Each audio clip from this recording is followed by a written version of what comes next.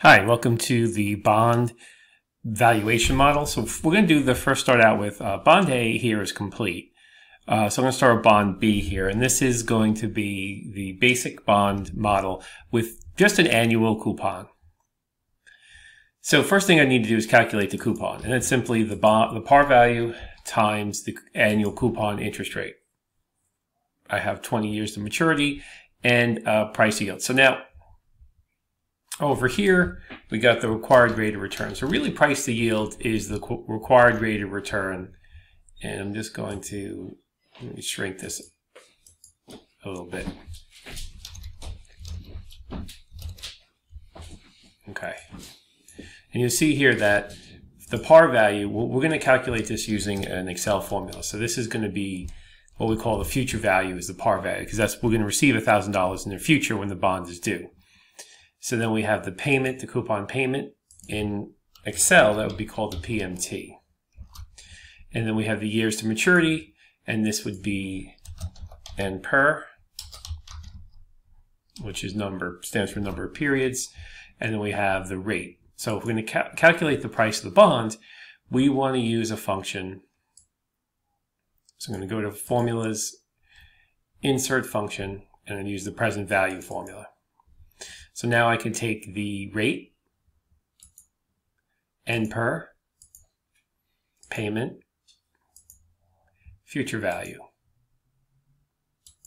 Now what's going to happen is it's going to deliver, since we're basically calculating the price of the bond as it should be priced today, we're calculating PV or present value. And that's always expressed as a negative. Now if you get these hashtags here, whenever you get that, it just means you got to pull in the formula a little bit. So we'll just do it like that. And if you don't like that negative, you can always just do multiply by -1 at the end to convert it to a positive amount. Okay. So moving over here, it's going to be the same set of instructions. And then again, the bond price, we use the rate. N per is 30. Payment is the coupon payment. Future value is the par value. And I'm going to say, I can actually do minus -1, multiply by -1 here, right in the par value, in the future value, to get that. Oh, that didn't work. Let me just take that out.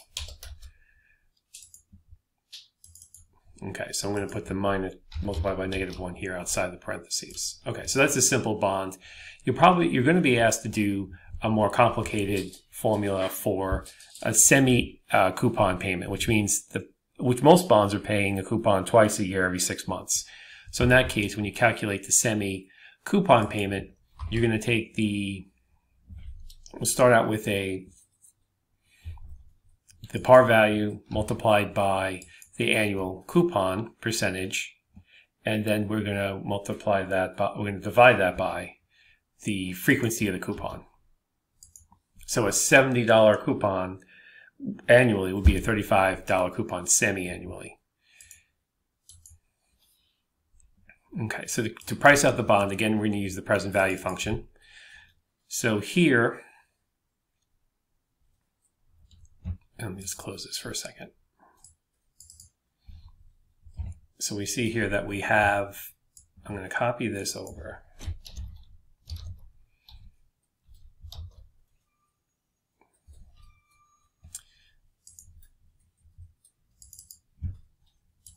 Okay, so we get the functions in here as well.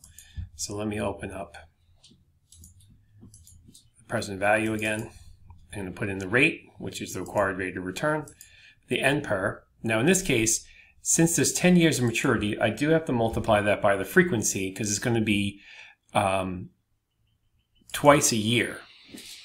So to calculate the N per, I need to take the years to maturity and multiply it by the frequency, because it has a twice a year compounding.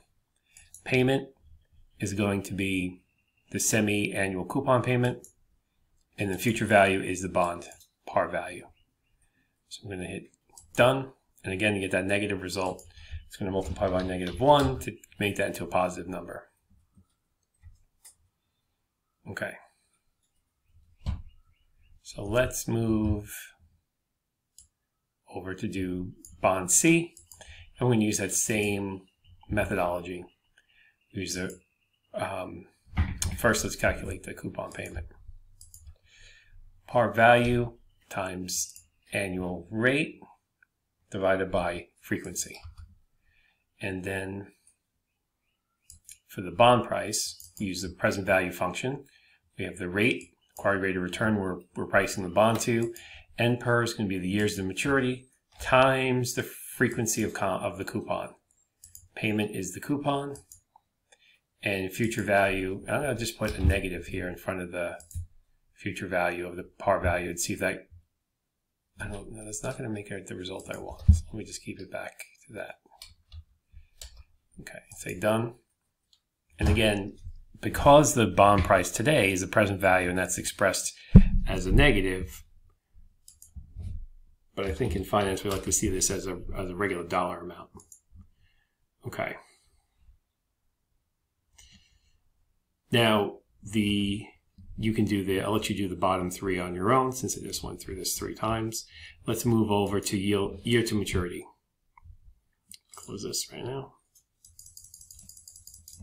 Okay, so calculating yield to maturity. So here we have the first cash flow is going to be the price of the bond when you buy the bond.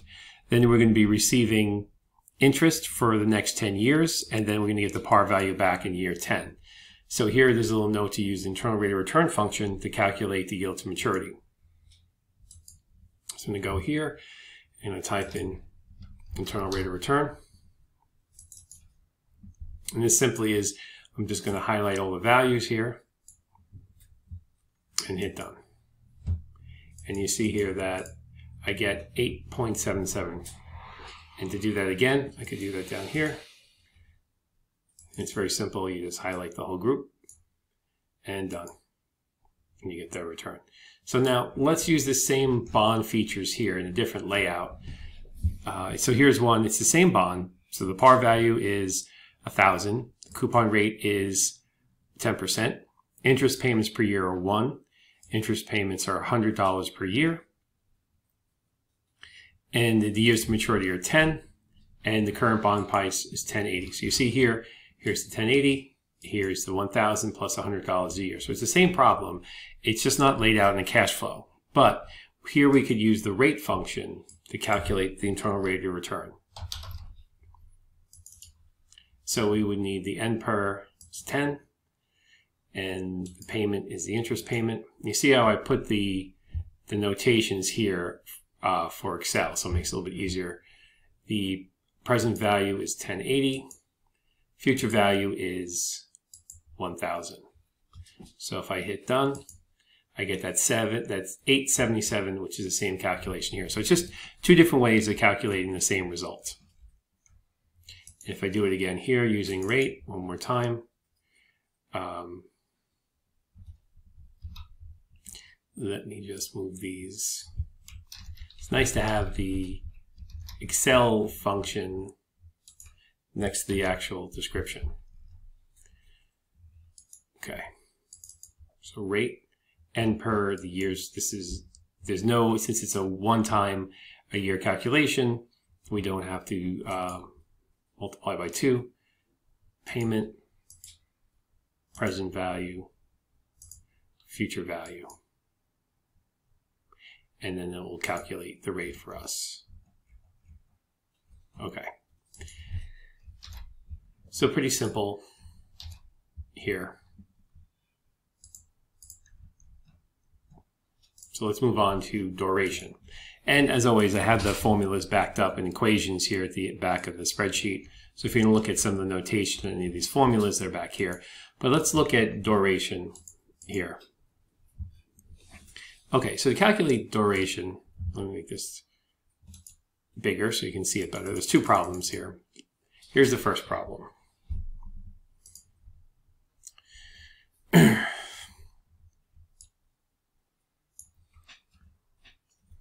Okay, so what we have here in the first problem is, I'm going to finish the first problem. Some numbers are already filled in here. But what we have here is calculate the duration for a 7.5% bond a 15-year bond price to yield at 8%. So in the first, to calculate the cash flows, it's going to be $75 from year 1. Notice I'm not including year 0 here. So the first year we get our interest, and the last year we're going to get our par value back plus the interest. So this last year will be $1,075. Now, we have calculated here the present value factor at 8%. So the formula I put in here to calculate the factor is I used 1 divided by 1 plus C7, which is the 8%. And I have the dollar signs there because I'm going to lock that down as an absolute, to elevate it to A8, which is the year. So this could just, once this formula is in place, you can just copy this down and it will create the factor for all the years. Now, in the column 4, present value of annual cash flows, we're simply just going to take the annual cash flow and we're going to multiply it. What is this plus doing here? We don't want to copy cells here. All right.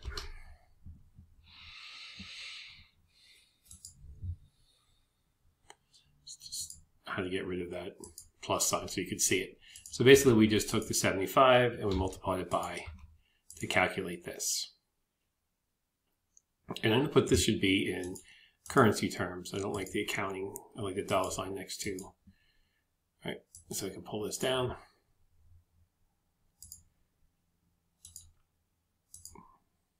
Okay, this is a factor, and then this would be a dollar sign. Now for the current price of the bond, here we would just take the D8, which is the cash flow, divided by E7. So for E7, this is the current price of the bond.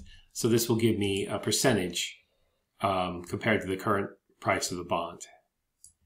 I'm going to pull that all the way down.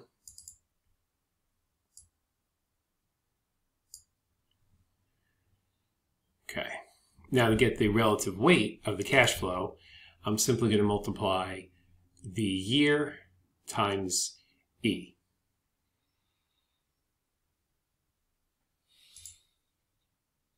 So as I pull that down,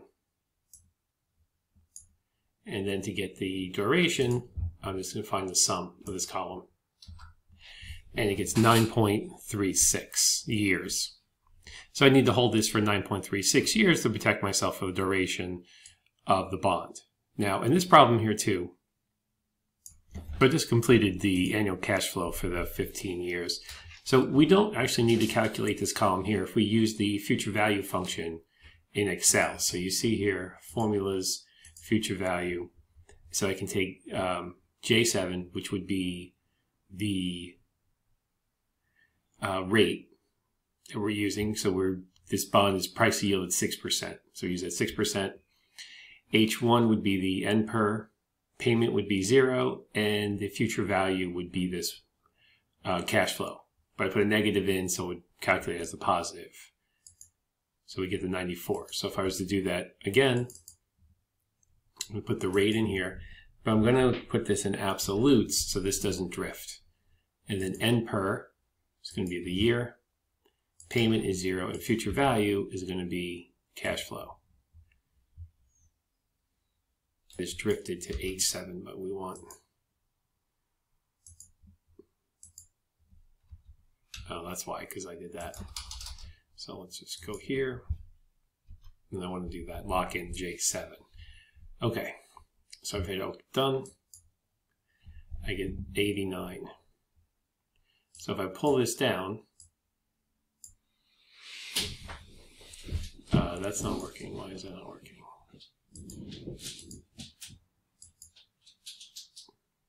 H9, I9. Oh. There we go. Okay, so then this gives us the amount here.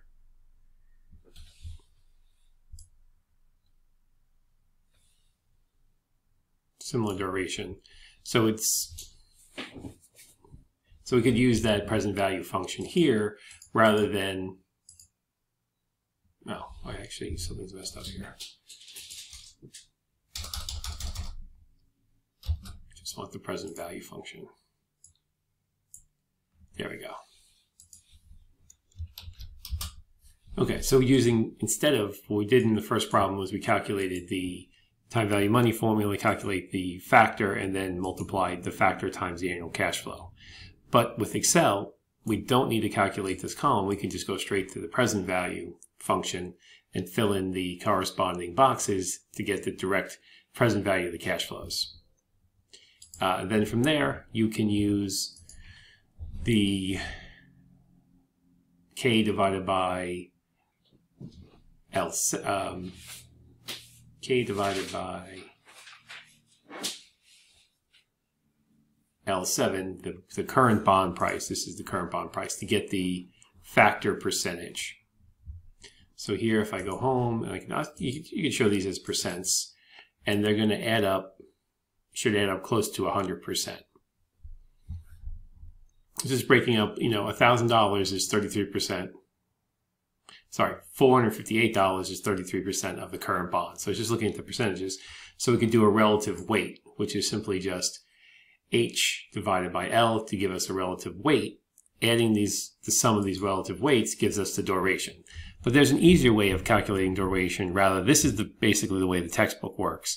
But we could use Excel duration formula function. And simply go to formulas function, and we can select duration. So now this is, you see how there's 15 years here. This is a 15-year bond. So I started it at 2020 to 2034. And this is 15 years because the 0 counts as a year.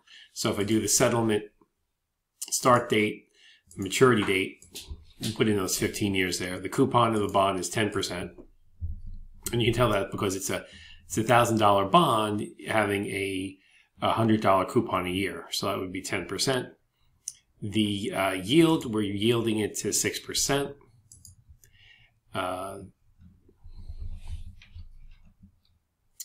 Frequency it's annual, and the basis is, I'm just going to put 1 for the basis. So it's a type of date count to use. So I'm just going to use 1. And hit done. And you'll see that I get the same duration here. But much simpler to use the Excel function but you just have to line it up differently. So this would be 15 years here.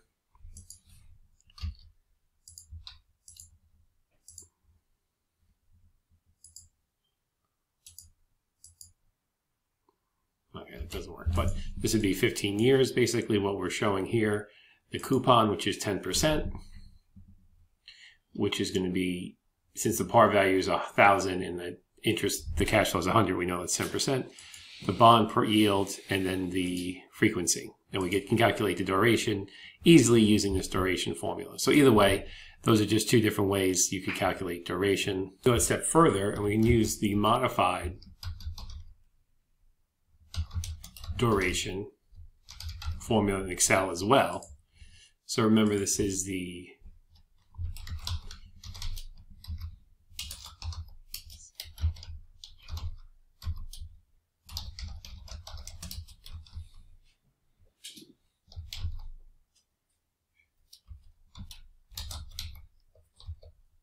I'm just going to put the frequency here.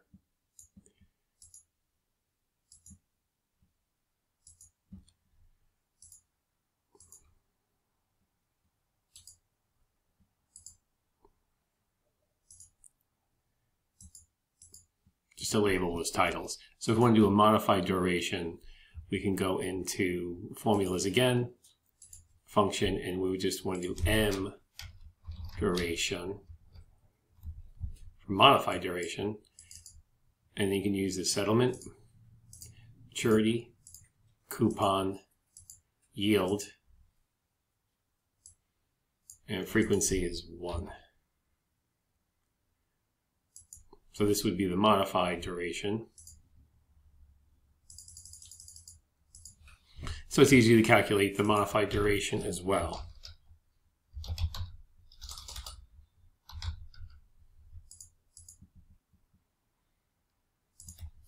Okay, so that's the end of Chapter 11, computational problems utilizing Excel. I hope you found that useful, and I'll talk to you soon.